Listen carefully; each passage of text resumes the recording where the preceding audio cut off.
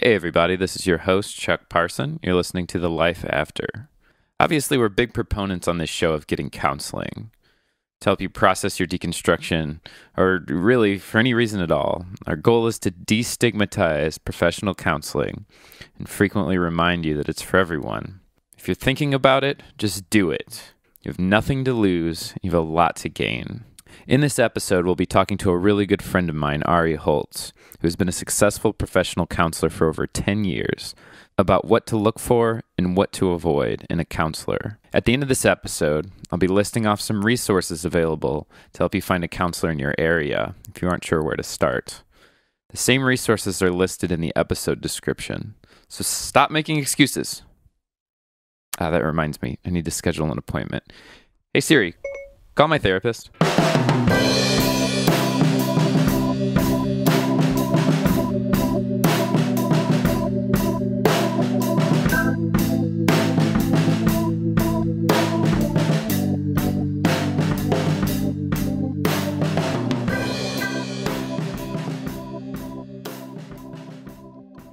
Hello, everybody. Welcome to The Life After. I'm Chuck Parson. And I'm Brady Harden. Thanks for listening. We're here today with our friend Ari. Ari, who is this guy? Who is this guy? Brady's wasted and he just walked in. He got here 5 minutes ago. For once, I am waiting. Not. Ari is a good friend of mine. Ari is a professional counselor. You've been... how long have you been doing this, Ari? I've been in private practice for just about 11 years. Awesome. Oh, wow. Yeah. And Ari, just so nobody's confused out there, Ari is a professional counselor. Professional counselor. That does not mean that he has an MDiv from Union or Liberty University. He has a doctorate in psychology. Clinical psychology. In the St. secular Arizona realm. University. Fuller Theological Seminary. I did get my doctorate at a Catholic university. Did you? Oh, why is he on the show? Jeez. All right, well, get out, yeah. Bye, guys. Bye, guys. It was nice. Thanks for hanging out. Thank you for listening. But no, actually, on when I interviewed at that program, I asked, is there a religious aspect to this education? Because that was not what I'm interested in. And they specified, no, it is not. It's completely secular. The majority of the faculty was actually Jewish, and largely atheist. So my degree is from a Catholic university, but it is completely secular, scientifically based. Awesome. Beautiful. Here we go. What is before we get started, what is a little bit of your religious background? Were you brought up religious or? I was brought up a Reform Jew. So I did grow up going to temple a little bit, more than a little bit, relatively regularly. So Reformed Jews, they believe in the 5 points of the Star of David. Stop.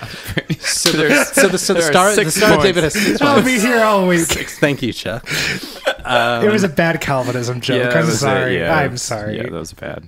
No, so Reform is amongst the most liberal and kind of modern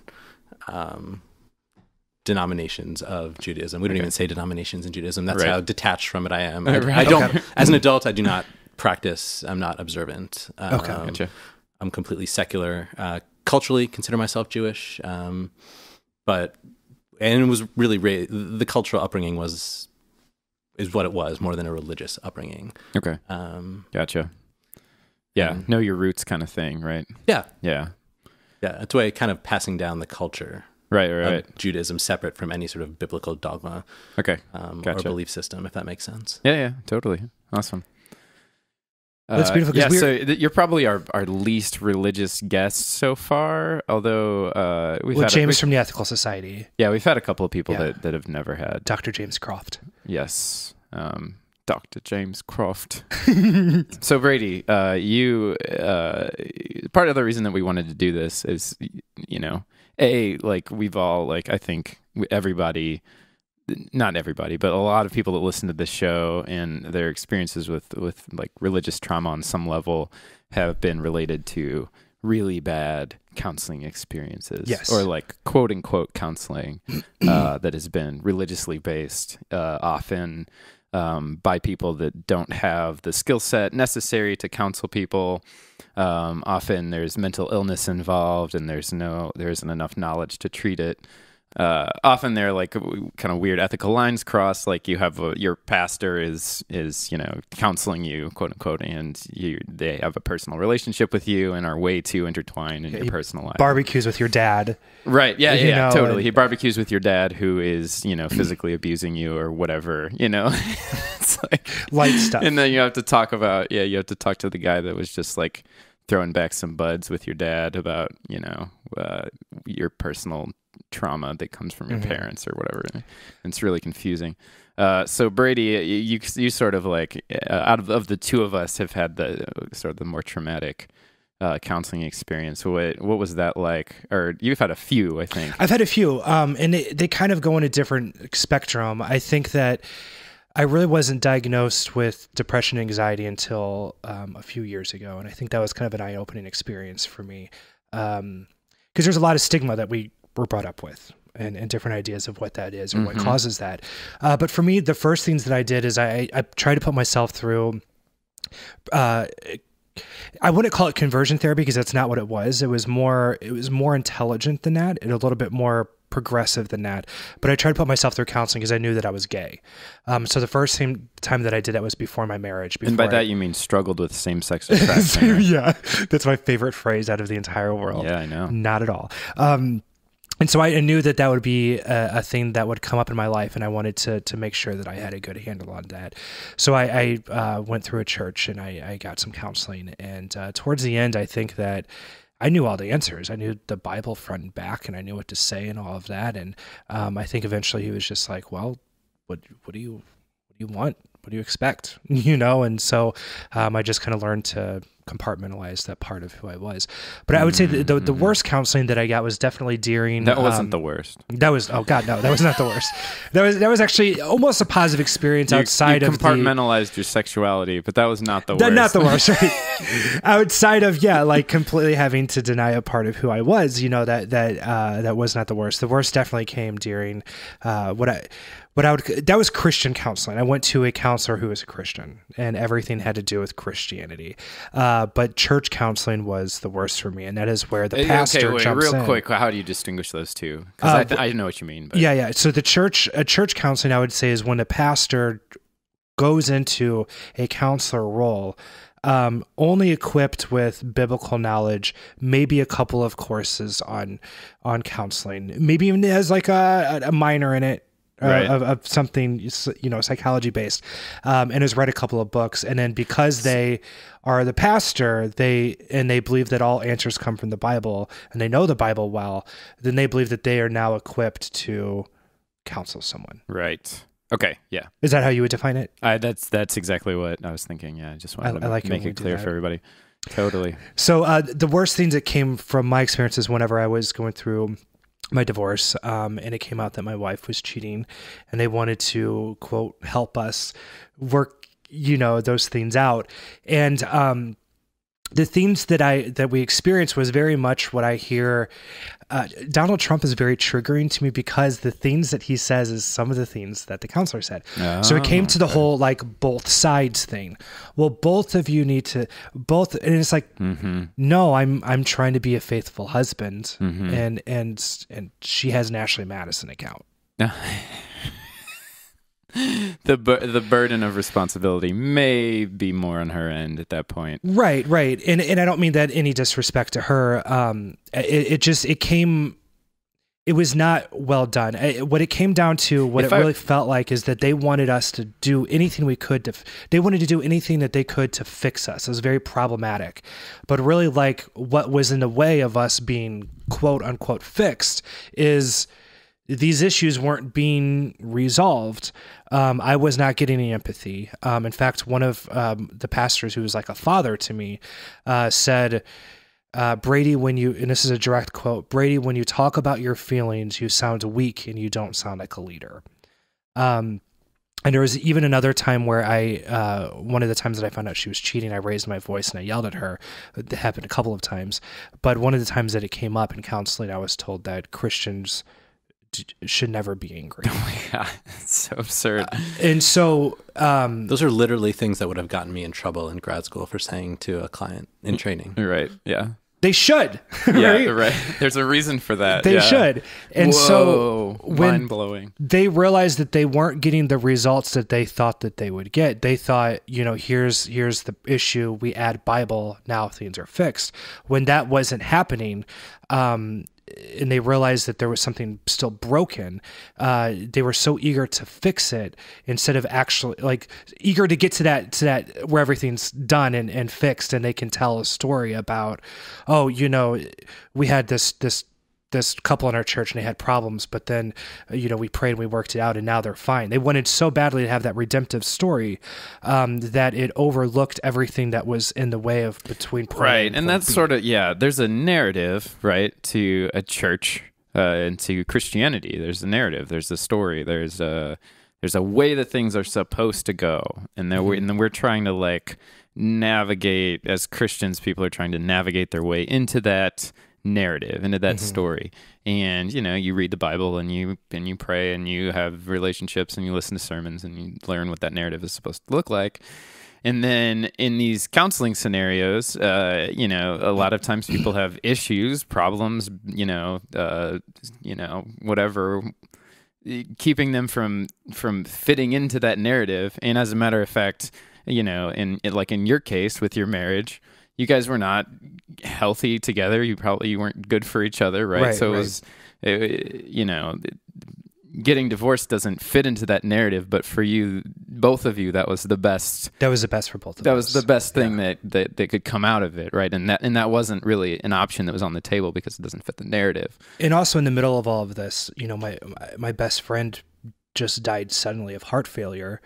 So I'm dealing with that grief, but not having the ability to grieve that because at the same time I'm having to constantly defend myself to these churchmen. And the pastors, there was two of them, and it was kind of like a tag team approach.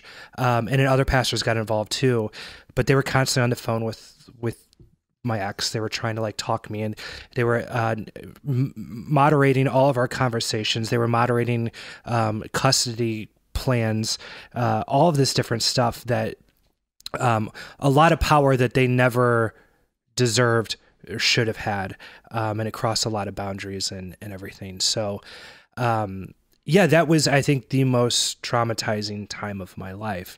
But I did have one other counseling experience with a Christian counselor, and that was when I realized that all of this stuff was not working and we needed to see a professional. And I went to a professional, hopefully with my ex-wife, but that didn't work out. But I stayed with this counselor for a little bit, and that's when he told me about what he calls spiritual abuse. And that was, I told him about my church situation, and he said, no, what you're experiencing as church is spiritual abuse. They're using your faith against you, and running you over, using these Christian terms, and that needs to stop. And so that was very beneficial for me. And I would say that Christian counselor in a lot of ways was a very beneficial thing for me, of kind of opening my eyes and realizing, I need to. And this was a professional counselor that was a Christian. So yes, he had his doctorate. This is somebody that probably understands where faith needs to end, and science and things like that. Absolutely. Just need to be the defining, the defining factor. Yeah, the defining factor, totally. So that was my experience. Woo! Yeah, it's a doozy, Brady. That's sad. It makes me sad to hear that was your experience. Thank you. I appreciate it. Legitimately, because that's not what I hope to provide for people that I see, and that's not what I hope that my profession. And I'm not even sure I'm in the same profession as some of the people you saw. No, I think I'm not at all. No, not at all. But there's some loose association there that's happening because it's all called counseling, right? And it legitimately upsets me because one, it seems like you were harmed, and the main value we have. I'm licensed as a psychologist, and our main value is beneficence, which just means do no harm, right? Just do good. If nothing else, even if you're not helping people, don't hurt people. And to hear that you were hurt from a counseling experience or multiple counseling experiences is legitimately upsetting. Yeah. I think, sorry. I think Brady's experience reflects a lot of people in the Christian realm, right? Which is why we wanted to have you on the show, was sort of to like help people sort of separate the idea of religious church counseling, what Brady calls church counseling, from what the profession of professional counseling, right? And sort of like help people draw some lines and understand what the differences are. And if you've had a negative experience with quote unquote counseling, hopefully encourage you to like give the whole word concept of counseling another stab, with something much more reasonable and helpful, right? So, like for me, and my church counseling experiences were not, they were, I would say, neither here nor there. It was sort of, didn't have a huge negative impact on my life, but I've been there, and it wasn't. Looking back, I can see like, this was problematic, that was problematic, and I can point it out. But ultimately, I don't think it had like a huge negative impact on my life. But after leaving church and going through, especially specifically when I was going through my divorce, I started seeing a counselor on my own, a professional counselor, it was a totally different experience. Much more insightful, more informed, more helpful. And I don't think I would honestly probably be a very mentally healthy person if I hadn't processed what I was going through at that time with an objective, second party. I don't know how you say that, but an objective person onlooking and sort of like, offering some kind of professional, informed insight into my life, right? Absolutely. I see like a common theme with the men that were in my life that were trying to do counseling, that there was just a need for power, that they wanted to control so many things. And, and I see myself even today. It is kind of an instrument of manipulation, isn't it? It's sort of like becomes like a chess piece kind of thing with a lot of pastors. Absolutely. And I don't think that it's intentional. I don't think that people walk into a situation like that going, oh, how can I, really mess this person up for my gain? I think that it's a part of our human nature. And if that's kind of a driving force for us, then naturally it kind of happens, So even today I was reflecting on different areas of my life where I still at times fall into that role where somebody wants to have that power over me, and I fall for it at times, And so I'm being more awakened to that. And this week, Chuck, I was telling you that I had kind of a bad mental health week, and so I ended up seeing my therapist today, and that was really helpful for me. And the therapist that I saw today is the same one that I started seeing after I left the faith, and was really helpful for me.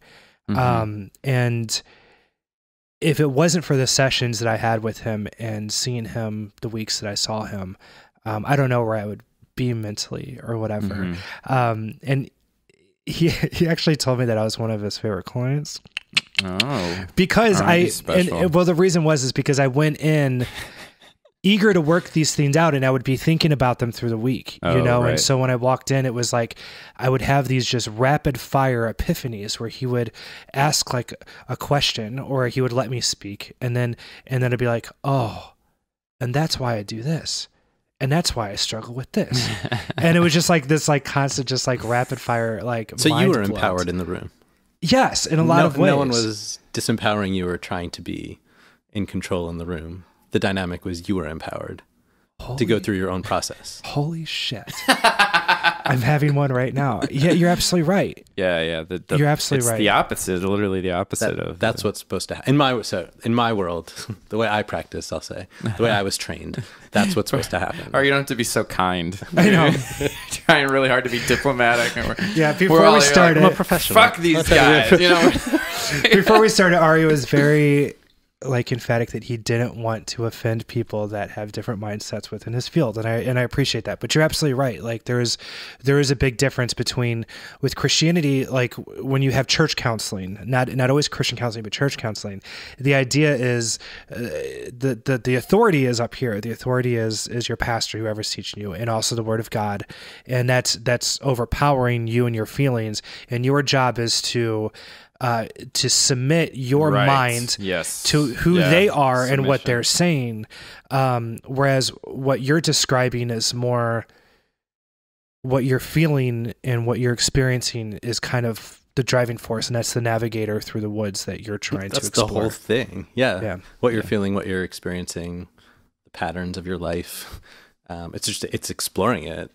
And it's my role. I see my role as looking for patterns in that and trying to deepen insight into that to lead to positive change, not to have any agenda. The agenda is you feeling better. I mean, that's cliche, feeling better. What is that? We could talk for 3 hours about what feeling better means, but like that's the only agenda in the room, in my office, is like less symptoms and increased well-being. Like that's the agenda. That's really refreshing for somebody like me to hear. We need to take a short break. When we get back, I want to hear more about your philosophy, not just your the actual field of counseling and therapies, right. Philosophy of and ethics of how that should go forward. What was that, Chuck? Oh, and Ari's personal philosophy as well is interesting to me. I mean, like there's an overarching philosophy of counseling, and then gets a little bit more nuanced with individuals. But we'll be back. So stay tuned after this amazing commercial. I love our commercials. Hi guys, Priska here from episode 7. One of the many things you got to learn about me is that I'm a playwright. Almost 2 years ago, I created a script telling the story of deconstruction from the faith called 7 and 10. Here's the plot. When Sarah was 14, she had a dream that God told her she and Ryan were supposed to be married. Being a God-fearing man, Ryan agreed, and they began courting.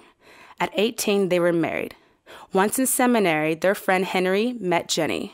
Henry liked Jenny a lot, and she felt the same. After a lot of prayer and counseling from Ryan and Sarah, the now well-versed and experienced married couple they knew, Henry and Jenny got married right after college. Ryan becomes a youth pastor, Henry becomes a worship pastor, and Jenny becomes the missions pastor. All at the same church. Life is simple and perfect, according to Sarah. After years of making choices at such a young age, Ryan and Jenny began questioning everything, including whether or not they married the right people. Things become complicated. Feeling her husband drift away, but not sure why, Sarah tries desperately to keep things in control, praying more and pretending everything is fine. Things begin to fall apart below the surface, but above, everything thrives. So it's okay, right? That's part of being involved in ministries. Your life falls apart, but as long as you change the world, it's all fine. As the veils become more and more torn and tattered, and true selves come to the surface, even Sarah herself is revealed to have her own shameful secrets and hatreds, especially for Jenny. 7 and 10 will be performed at the Pearl in Kansas City, February 18th and 19th, and the Monocle, February 23rd and 24th. Tickets can be purchased at Eventbrite for $10 or $15 at the door. And we're back. Welcome back. We're here with our friend Ari. So Ari, we're talking about the sort of. So what we're trying to do with this episode is sort of like create a better understanding of the difference between what a lot of Christians have experienced as quote unquote church counseling and then professional counseling. And so one of the things that we wanted to talk to you about was the sort of important ethical lines that over time Brady and I have realized are crossed all the time. Right. With you heard Brady's story, and we've chatted a little bit about some of these like ethical lines that would literally end a professional counselor's career that are sort of just totally ignored, in a lot of these scenarios, right? Right. So let's talk about boundaries, right? Interpersonal boundaries, that have to be in place. Definitely. And so when we're talking about ethics in this context, it's not ethics in terms of morality, although there's an overlap there, or kind of, am I an ethical person? Are you an ethical person? It's a literal codified ethical guideline, a book I had to study and pass a test to get a license from the state of Missouri, and then I have to abide by. So when I talk about ethics in this conversation, it is the rules I have to follow. And they do overlap with what we would consider like ethics out of the dictionary. But certainly amongst the most important, if not the most important, is boundaries. And that's really talked about in our jargon as dual relationships and a prohibition against dual relationships. So Dual relationships are exactly what they sound like. Two types of relationships with the same person. Okay. So we are forbidden from having those as licensed psychologists and almost all licensed therapists. We all have different ethical codes, but they all overlap tremendously. And so very simply, what this means is my patients, I cannot be friends with my patients. I cannot date my patients. I cannot go into business with my patients. I can certainly not have sex with my patients.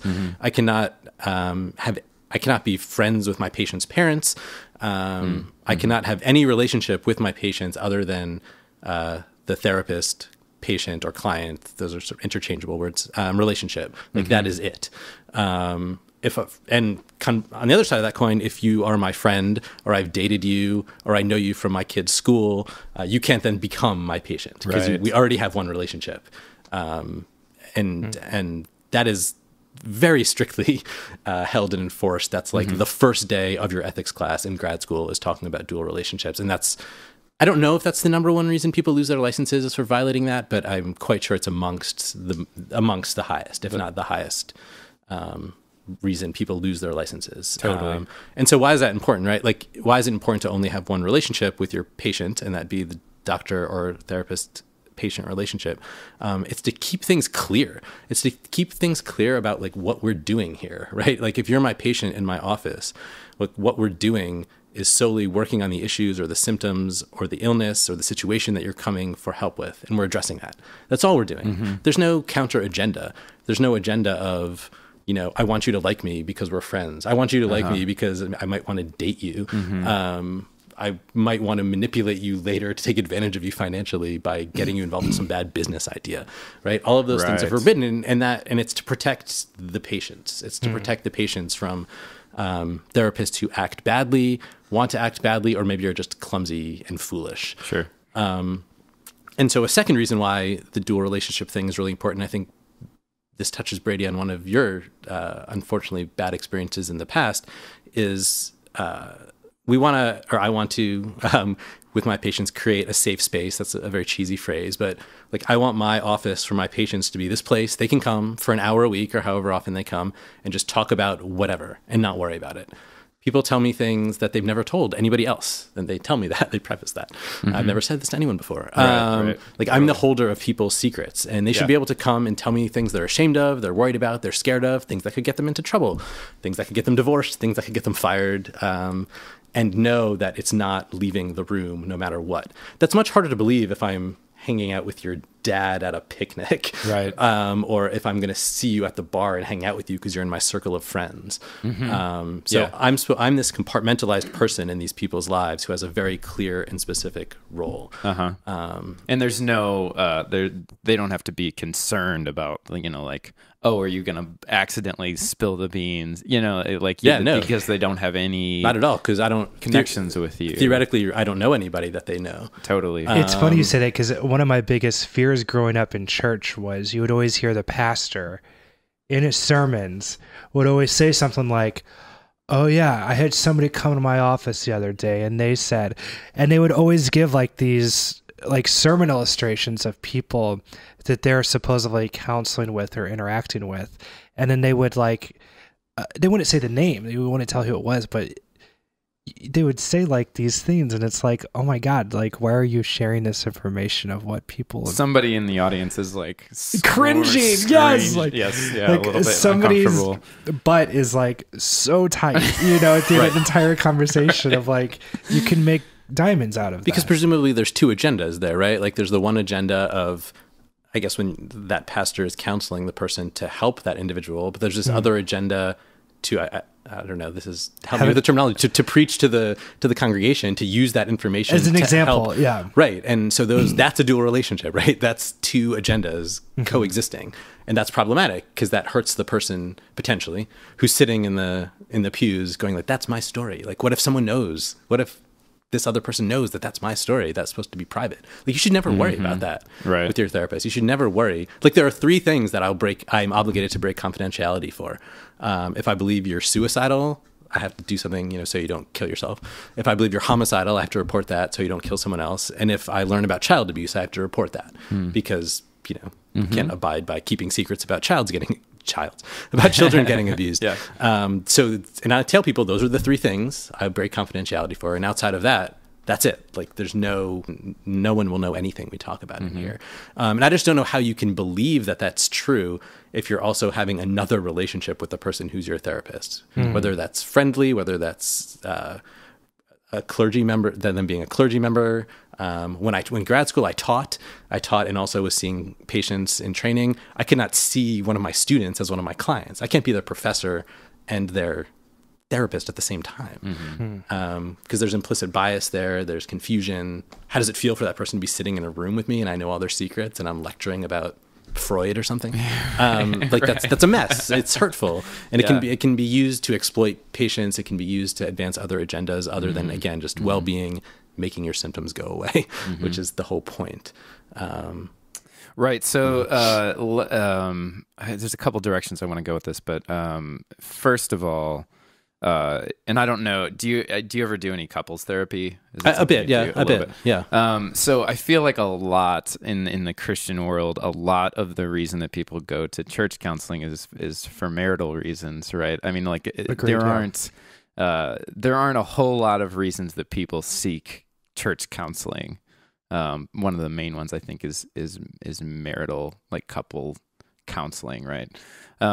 So when you have and I'm not 100% sure where I'm going with this, but when you have two people involved, right, and you have a marriage sort of hanging in the balance, and in the Christian world there is this obligation to save the marriage, right, and that's sort of what Brady and I were talking about before in the last segment was, Brady was in this scenario where his church was just trying to force this narrative of a happy marriage onto this couple that was not going together. Is there anything you would like sort of? Yeah, and I can totally speak to that. So I guess I'll start by saying I do have when working with couples who are in distress and the marriage is in question, the future of the marriage is in question, I do have a slight bias. And I will tell the people I'm working with a slight bias towards them staying together. But what that comes from is how awful divorce is. Now, it's not from a moral place. It's certainly not from a religious place.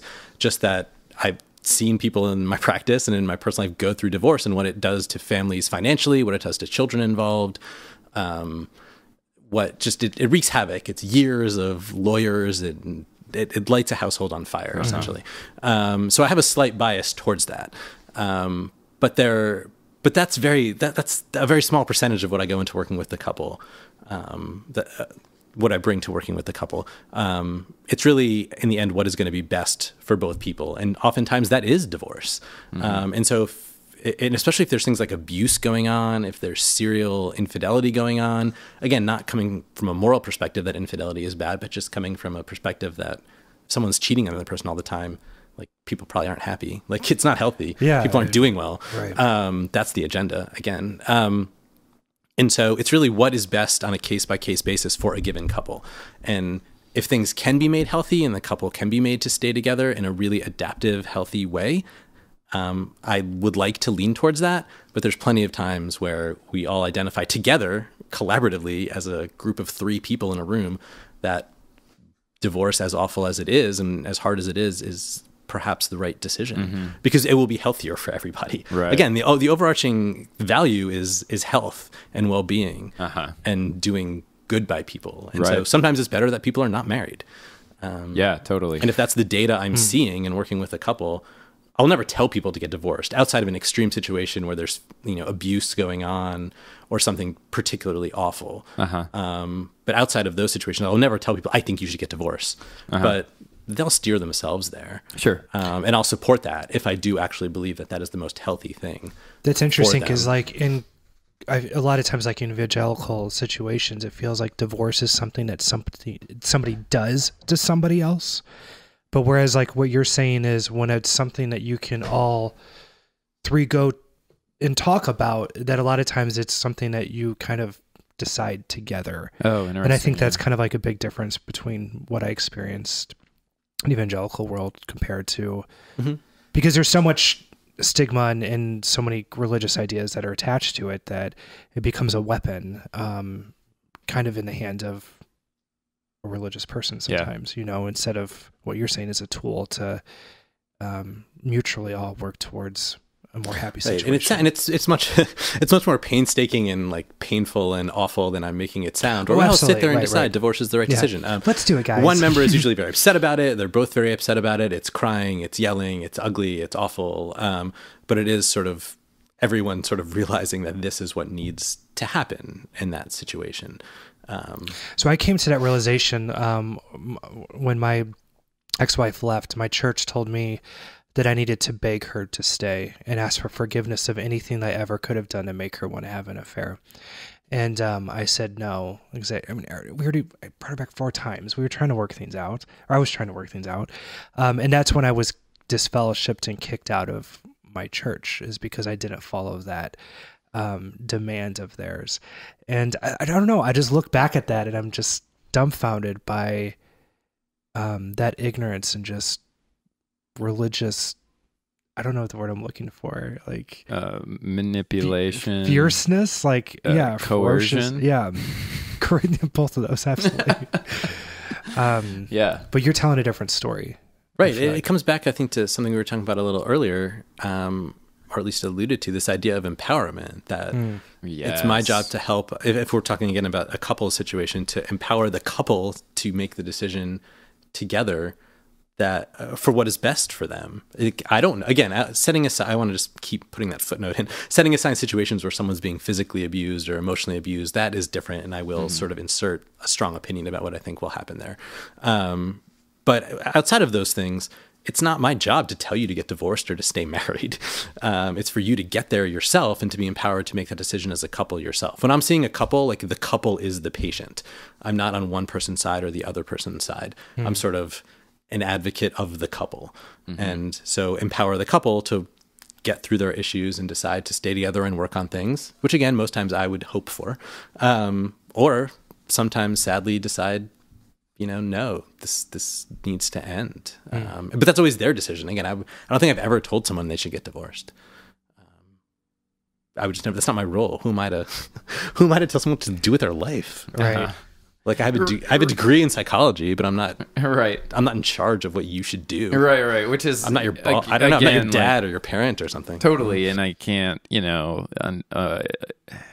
underemphasize that is maybe the biggest difference between the role of the role a counselor should play in a person's life and the role that church counseling often plays in people's lives. Right. Well, I think even Christian counseling, I'm making a distinction between church counseling and Christian counseling, but even Christian counseling, I would say the main goal is to be on the side of indoctrination, to be on the side of, here's what we believe the Bible says. So we're going to psychologically manipulate you into doing what we think this should be saying, or what is right in your life according to what the Bible says. And, just seeing different tools of that manipulation growing up, I think it's hard to get out of. And we were talking earlier in between segments about this idea of hell, that we have it so bent into our head that how did you word that, Ari? With you're talking about hell and how it just seems that some people just can't get that influence outside of. Yeah, I mean, I think if there's any idea that you are told again and again, if we're talking about an adult here, for 20 or 30 years of your life, it becomes an entrenched belief, a literal, hardwired pathway in your brain. Right. Yeah. And so even if you intellectually evolve to believe something different, there's still going to be that reflexive thought pattern coming back again and again. And so if you're told that you're going to burn in hell for behaviors X, Y, and Z for 3 decades, and then you move away from that belief intellectually at age 34, there's still going to be a loud, ringing voice in your head telling you you're still going to burn in hell because of that. Just because that's the way the brain works, right? Like repetition strengthens neural connections in the brain. So, and it's interesting. You made that. Yeah, no, literally. Yeah, it's literally hardwired. I mean, that's literally, this is the way that your brain strengthens neurons. Anything. Connections. Yes, if you're raised being told that, trees think and have brains. And you're told that every single day of your life, and then you're 33 and you realize that makes no sense. That's nonsense. There's still gonna be part of your brain that wonders. Right. As smart as you may be, as high as your IQ is, because it's wired. It's in there. There's neurons that are strongly connected around that cognition. I thought it was interesting this was sort of some banter we had between segments. Ari, as a totally, secular human being, totally made that observation on his own. Like, I guess you've talked to some people, or maybe you've had a few clients that believed in hell at some point in their life and don't anymore, but it's still, like, the way you put it was like, there's still 8% of your brain that believes that, and I think that's super common, right? And that's a literal neurological thing that happens when you repeat an idea over and over in your brain. And I think I know for me personally, and probably for Brady and for a lot of our listeners, there are these moments where it's like, oh yeah, hell. Like, what if that's real? Yeah. And it's like, I literally have no empirical evidence that hell is real. No reason to believe that hell is real, but it's just in there and it's just hardwired and it still comes up all the time. It's really interesting. We need to take a break. When we get back, we want to talk about finding a good counselor, what good counseling looks like, and how to spot bad counseling and those types of things. We'll be back after this short break. Extra, read all about it. Why are you trying to sell a newspaper on our podcast? I'm not. I'm telling our listeners about the blog. Did you know that the podcast is only one of the things that we produce? Yes. We also have a blog on thelifeafter.org with posts about starting over after religious trauma. But don't you think you're being a little extra? I am extra, and you can read all about it on thelifeafter.org. Ba-dum-bum. All right, and we're back. Welcome back. We have Henry Cloud here in the studio talking about boundaries. Just kidding. Just kidding. It's Gary Chapman, and what's your love language? We shouldn't insult our guests like that. I'm kidding. We have Ari, and he's a lot better than all of them. Woo. Thank you. Okay, so Ari, I think we get the sense from the emails that we get, the messages that we get from, just talking to Christians in general. I know I have several friends that are sort of like afraid to get counseling, right? Because of their experience with church counseling, or they've had a bad counselor, or they went to a Christian counselor that was a professional and had all the right credentials, but was just not a good, helpful counselor, and they felt like they did more harm than good or something like that. Well, growing up, that was like the first question is like, if somebody said you're getting counseling, like, well, is it Christian counseling? Right, yeah. And it was actually an insult in my family. I remember I would have a family member that if there was an argument or something, they would end it with like, you need to get therapy. It's like, well, right. Number one, you're right. It's yeah, for sure. Yeah, I mean, on top of the stigma attached to getting therapy or counseling, which we are hell-bent on breaking, right? We are so sick of that stupid stigma, because counseling is helpful for literally anyone, anywhere, at any time. So Ari, we wanted to talk to you a little bit about what makes a good counselor, what makes a bad counselor, what are red flags to look out for, and maybe somebody will hear it and be like, oh, my counselor did that, and that's why I had an awful experience. Or they'll be like, oh, my counselor wasn't supposed to do that. Maybe I should find another one. Or like, oh, my counselor's really good. This is good to hear. Or, or like, if I'm looking for a counselor, this is what I should look for. So, do you have any comments on that? Yeah, no, it's a great question and a great topic, because there's a lot of really bad therapy out there, and not just, perhaps the type of thing, Brady, you were talking about earlier of, profound boundary violations and people who maybe aren't qualified to do what they're doing. There's people with the same degrees and background that I have that are just doing a bad job, like any other profession. There's bad therapy, but there's also really good therapy and really helpful therapy, and I obviously believe in it very strongly as beneficial. And so, yeah, Chuck, to your point, what's good therapy? How do you find a good therapist? So the first thing is really basically, what are the person's credentials? Do they have a degree that seems appropriate? And there's a lot of degrees that are appropriate, but the main ones would be, a PhD or a PsyD, which is a doctorate of psychology, in clinical or counseling psychology. licensed clinical social worker or a licensed professional counselor known as an LPC. Those are sort of the main ones. I'm probably leaving some out. Apologies to the professionals who I'm leaving out. Licensed marriage and family therapist as well. Those are sort of the mainstream kind of, I want to say legit, licensed by the state therapist. So you just want to start with that. Like, make sure you're seeing someone who has a license and who has like an appropriate degree. I would say also look for someone who's probably been in the field for a while. We all had to see people when we were inexperienced, so I don't want to kind of badmouth people who are very new to the field, but you know, if you're nervous about therapy, if it's new to you, if it's been stigmatized in your life, maybe go to someone who's been in the field 5, 10, 15 years, who's a pro. And by the way, all this stuff, every therapist has a website and is on Psychology Today is a for-profit magazine that has a therapist directory that we're almost all on in the kind of secular mainstream world. I'm not promoting it, but we all sort of are on it.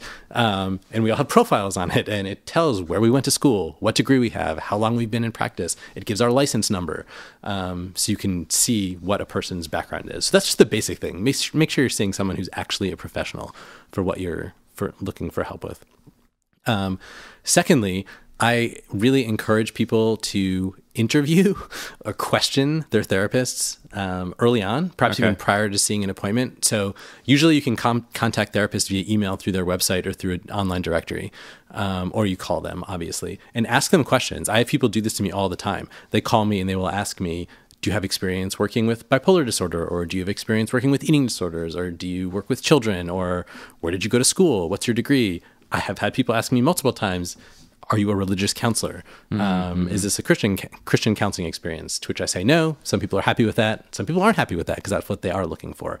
So like, don't be scared to ask a potential therapist questions about their background. And if someone is skittish or off-put by that, don't see them. Yeah.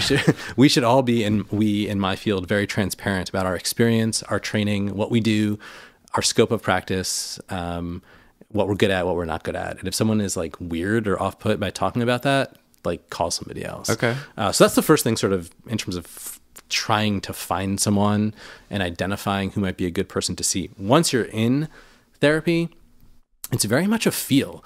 And these are going to, again, be sort of cliche sounding statements, but like, do you feel safe? Like, do you feel empowered? Do you feel like the person is listening?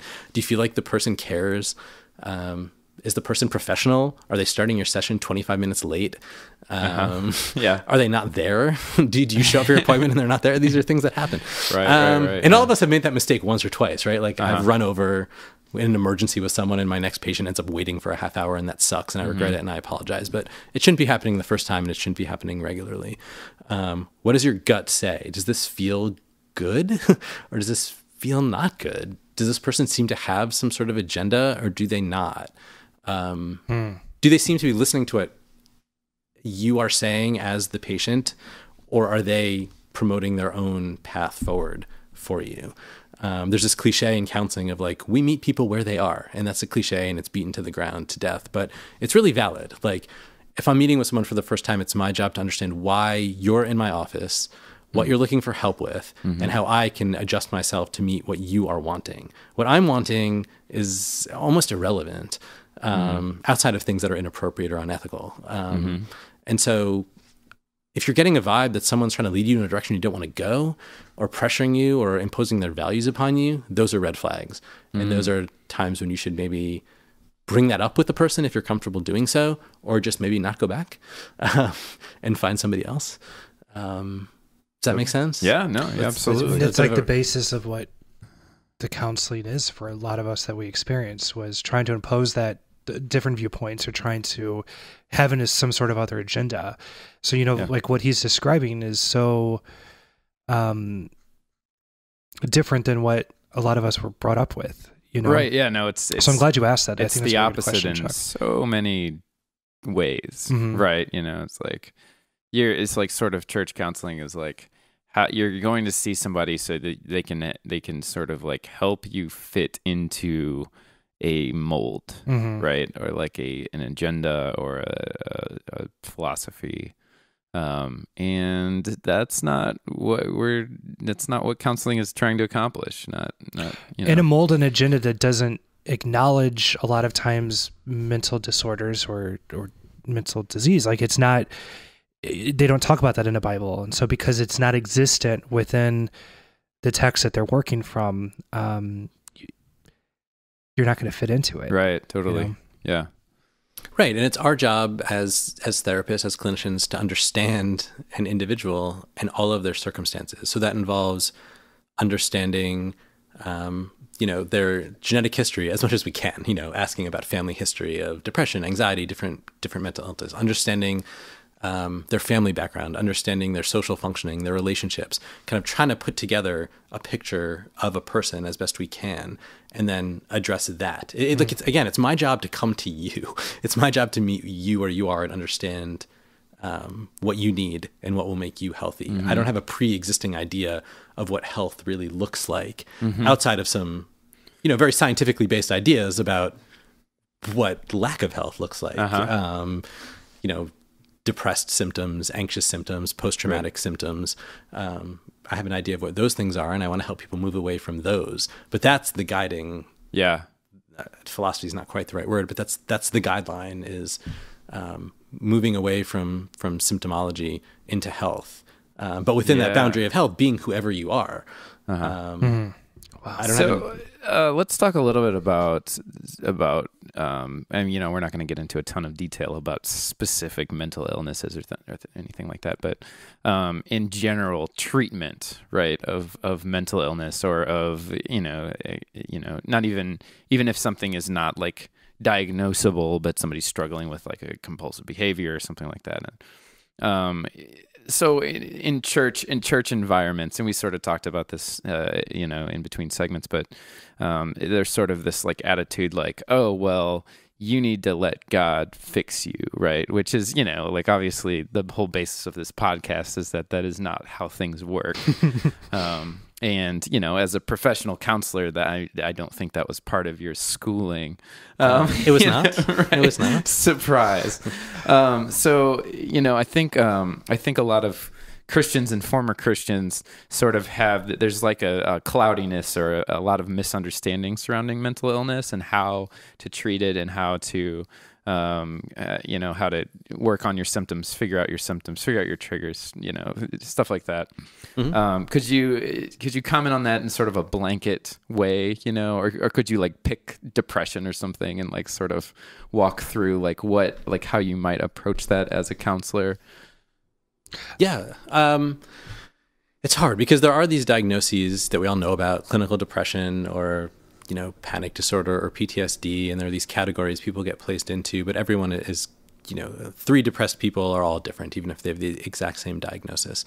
That being said, these are, diagnosable mental illnesses are no different than other physical illnesses. And it's really upsetting to me, and to a lot of people in my field, of course, that there's this stigma attached to them. I don't think anybody feels that their character is flawed if they get the flu every year, or if they break an ankle, or if they're diabetic, or they have a heart problem or something like that. But people feel badly about themselves if they're depressed, or if they're anxious, or if they undergo a trauma and then struggle with flashbacks or nightmares or panic attacks because of it. Somehow our culture, and this is not even a Christian thing to my knowledge, just American Western culture, has imposed the idea of a character flaw upon mental illness, which makes no sense because your brain is an organ, the way your heart is an organ, the way your liver is an organ. And if it's not functioning optimally, you don't feel bad about that. Like, get treatment for it the same way you would get treatment for, a cold. Well, there's no treatment for a cold, but you know what I mean? Right, totally. Yeah, for an infection, for diabetes. Thank you. Right, yeah, exactly. So first of all, I want to say, I would approach... Which, by the way, that's really profound, I think, and I hope everybody heard that, right? Anybody that's struggling with any kind of mental illness, that is what you need to know. That's a really good start. Well, what kind of things... how about this? I'm going to name a mental illness, and you tell me what we would have heard in church culture a lot of times. Yeah, and then if I can add to the game, let me follow it up with how I would. Oh, this is great. Oh, Brady. I'm not sure this will work, but it sounds fun to try. This is what we're going to give it a shot. Okay, so the first one that comes to my mind is depression. Mm-hmm. And I think the way that we would see that is when we're in a Christian world is you need to trust the Lord, that He's going to be everything that you need. That you need to acknowledge that your happiness and your fulfillment and your joy is going to come from God. And if you have the Holy Spirit, His fruit of the Holy Spirit is joy. Jesus said that He came that you might have life and have it to the full. Ari?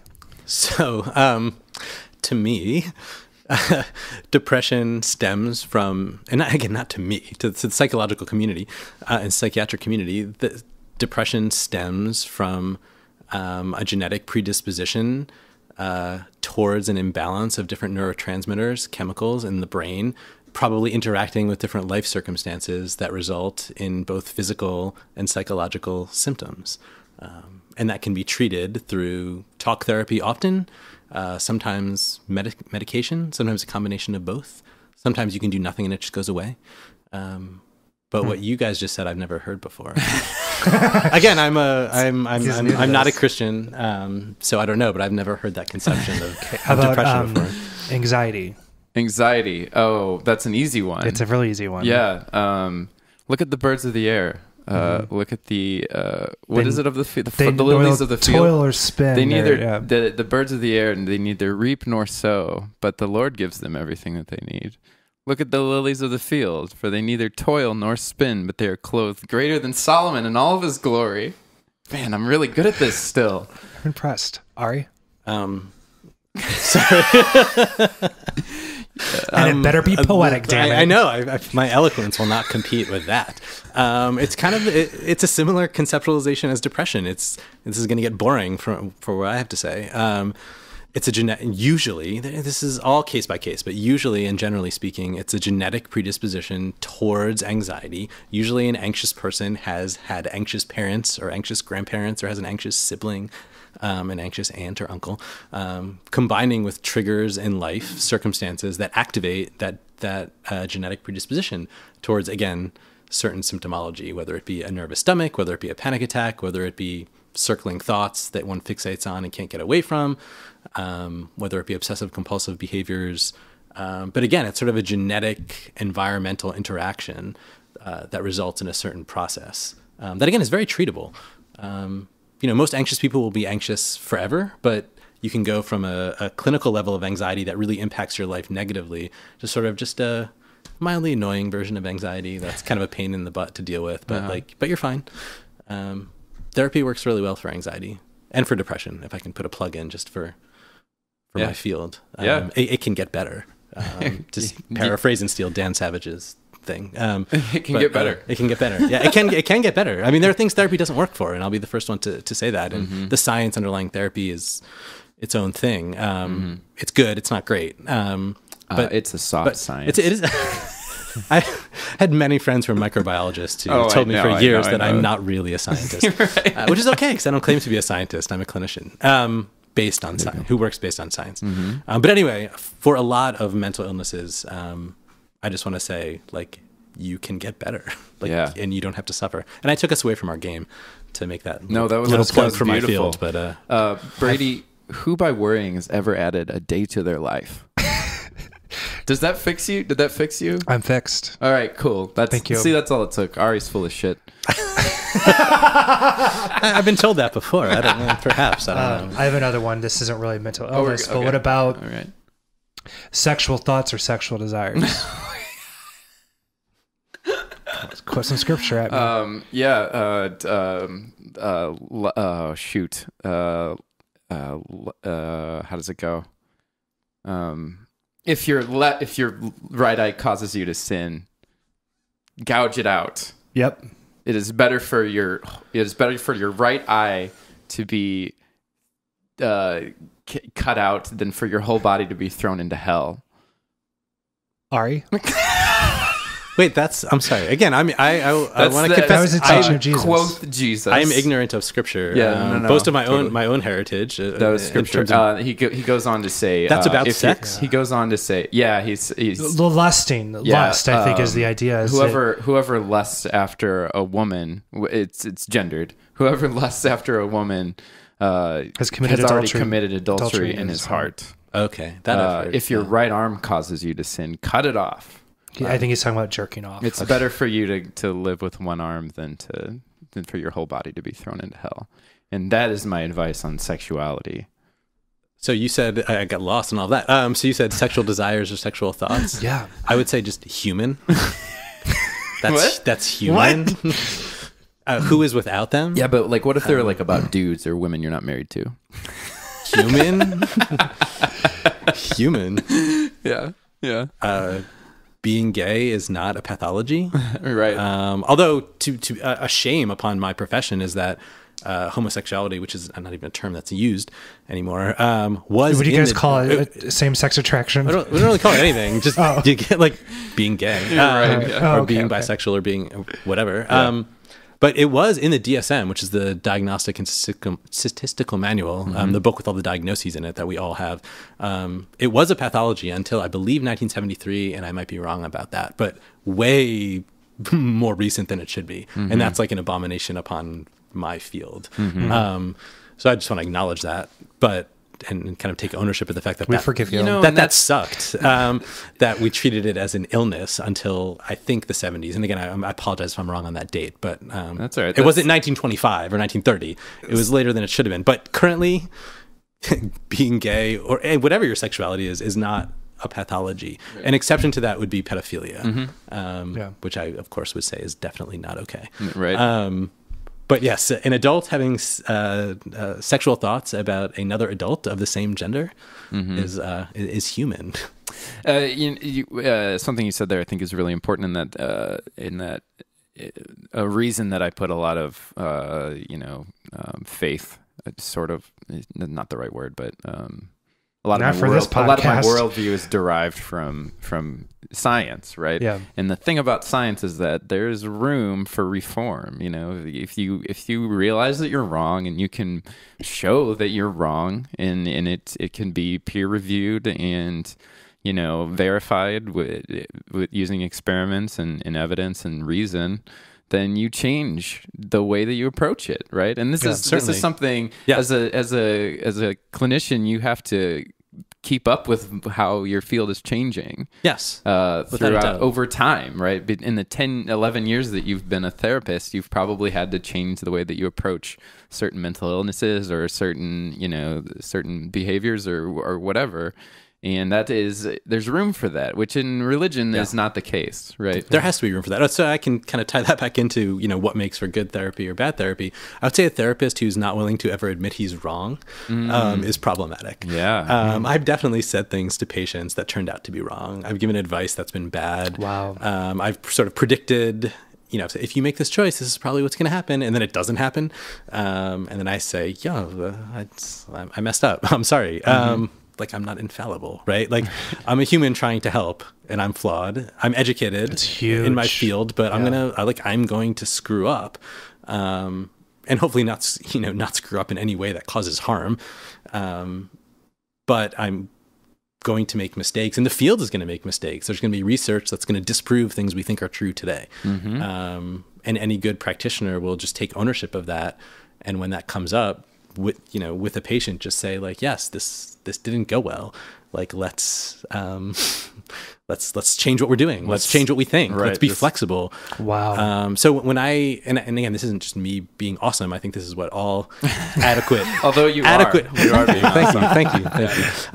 It's nice for my ego. But what all adequate therapists do is in the first few sessions will say, that this is sort of a collaboration. I am theoretically the expert, but you know you better than I can ever know you. And so if at any period of time you think our work is not effective, like, please tell me that. Like, let me know. Don't leave here thinking like, what is this idiot talking about? Why is he fixating on this issue? I don't care. Like, tell me, because I might mess up and I want to hear from you that I'm messing up, and we will be flexible to change. And if we disagree, I do think we should stay with what you don't want to stay with.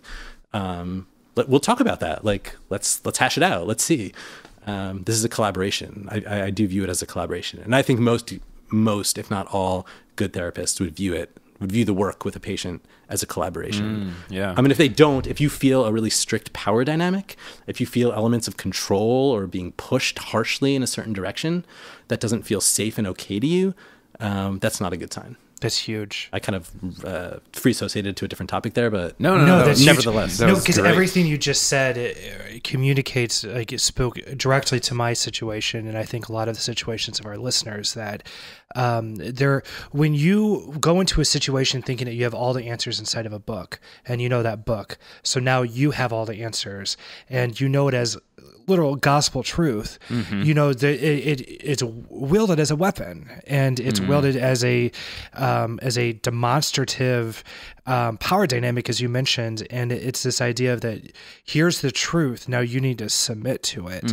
And I think that that's night and day different than the beneficial, empirically better, just more beneficial thing that you just described, your philosophy and ethics of counseling. I think that it's night and day of what I experience, what a lot of people experience. Even when it's not sort of, I think in your scenario, it was like sort of like this very human sort of means of manipulation, right? I think there are a lot of really well-meaning clergymen or church quote-unquote counselors that feel obligated to stick to the biblical narrative, even if they're not trying to manipulate things themselves, right? You know, even if it's not a selfish thing, I think there's this like obligation to sort of like create it to sort of like steer this person in a way that pushes them into the biblical narrative, even if that's not, you know, what's helpful for them. So I have another example of that. Do you want to have one more round? It's less malevolent, but it's just as harmful, I think. Go ahead. Do you want to have one round of our game? Okay, yeah, let's do it. Somebody who is not internally or externally fitting into rigid gender roles. Ooh. The first verse that comes to my mind is men should not wear women's clothing, going back to, I think it's Leviticus. And that, come on. That's not what that's saying, folks, but that's like really the only verse that people have against. For it is dishonorable for a woman to uncover her head, is that? Or for a man to have long hair? Yeah, the First Corinthians. Okay, it's Corinthians. Corinthians. It's one of the Corinthians. Okay, where he talks about how women shouldn't speak in church. Ooh, right. Ouch. Or in meetings. Yeah. Yeah. There's clearly gender roles. Husbands, love your wives as Christ loved the church. Wives, submit to your husbands as. I don't remember. As you should keep your mouth shut. That's basically it. Yeah. Ari? I love following this up every time. I'm going to kind of be boring again and just say human. Again, there could be like a really great 4-hour discussion on like the social construction of gender, which I'm actually not totally qualified to even talk about. But gender is a spectrum. These ideas of pure masculinity or pure femininity are very much social constructs. And so, you know, whatever you feel relative to your own gender identity, it's okay. It's human. You're fine. If anyone is walking around thinking that they're like the pure ideal of a male, and anybody who doesn't quite feel the same way is like something's wrong with them, or same thing could be said about a woman in femininity, that's might be indicative of narcissistic personality disorder, and just profound confusion or misunderstanding. It's like if you catch yourself wondering, like, man, what if John Piper would think that my V-neck is a little too low? I just pictured John Piper in a V-neck, and now I'm blind, Brady. I can't see anymore. It's too low! so much like investigate. Then I have no idea who John Piper is. Like, why you don't like, we don't need to go there. But like, why would a V-neck intrinsically be masculine or feminine? He is a part. He represents these people that are obsessed with. I mean, he's part of the whole like.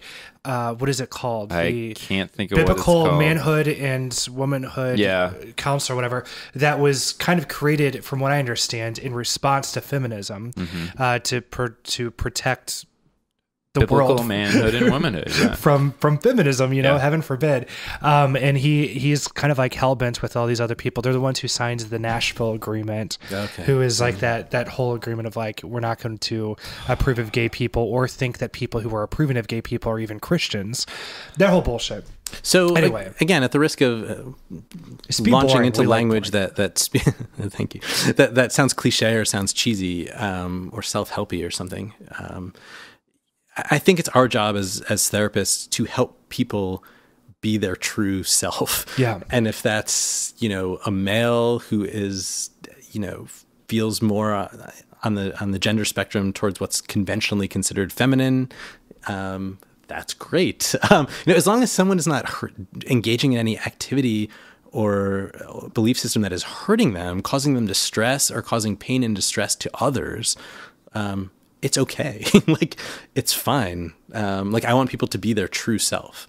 And that's a lot of, I think, and again, not just me, everyone who's decent in my profession tries to do is help people be their true self and shed the kind of commentary and narrative of the outside world that might just serve to be critical and encourage self-loathing, because it's kind of nonsense. Like, where does that all come from? What is it?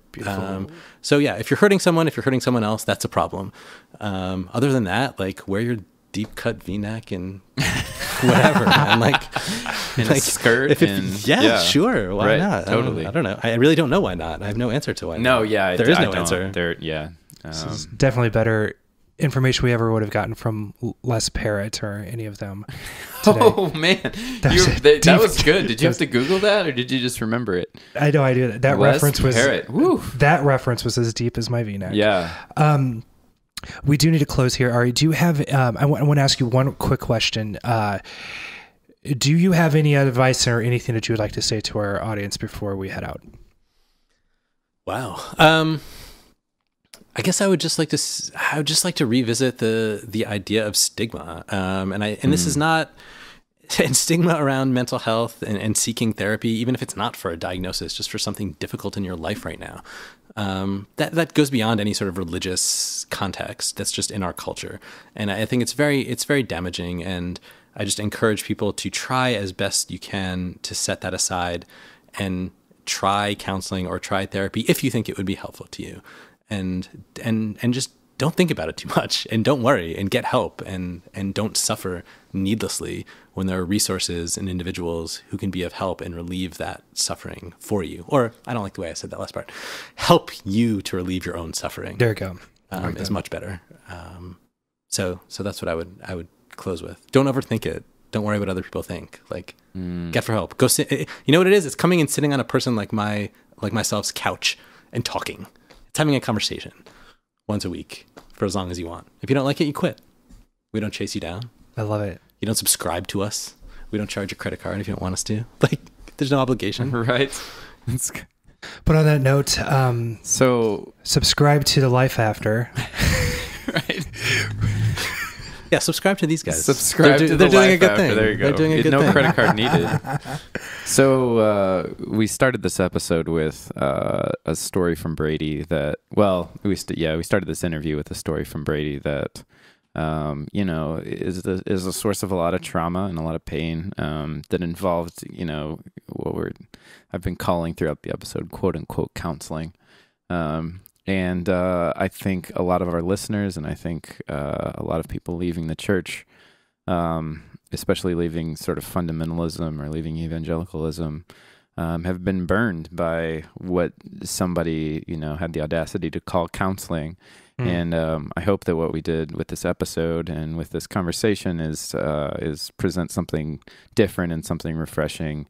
We want to redeem the bad image that church counseling has given the field of counseling, and sort of pick that up and hopefully offer some people some hope that are struggling with whatever's going on in life. But yeah, Ari, thank you so much. It was a really great, It's very been a helpful pleasure. interview. Thank all of you for listening. And I'm Chuck Parson. I'm Brady Harden. And this is The Life After. And remember, if you don't go to church, Sunday's just another Saturday. Thank you, everyone, for listening. Hopefully this episode helped you work through some of those fears and hesitations if you don't currently have a therapist. If you're interested in finding one, you can use the extensive Find a Therapist tool at psychologytoday.com. You can use this to search for specific criteria like certain insurance companies, therapists that charge on a sliding scale, gender, location, specialty, etc. If you're flat broke, as I'm sure a lot of you are, or have no insurance or poor insurance, you think you're struggling with mental illness, and a sliding scale thing doesn't work for you, you can contact NAMI, the National Alliance on Mental Illness, at 1-800-950-NAMI, that's 6264. Or check their website at nami.org, NAMI.org. Another useful resource is 211, which you can find at 211.org. And finally, if you find yourself in a dark place and are contemplating self-harm, you can call the Life Crisis Line at 1-800-273-TALK. The numbers for TALK are 8255. Thank you for listening. Now go find someone who will listen to you.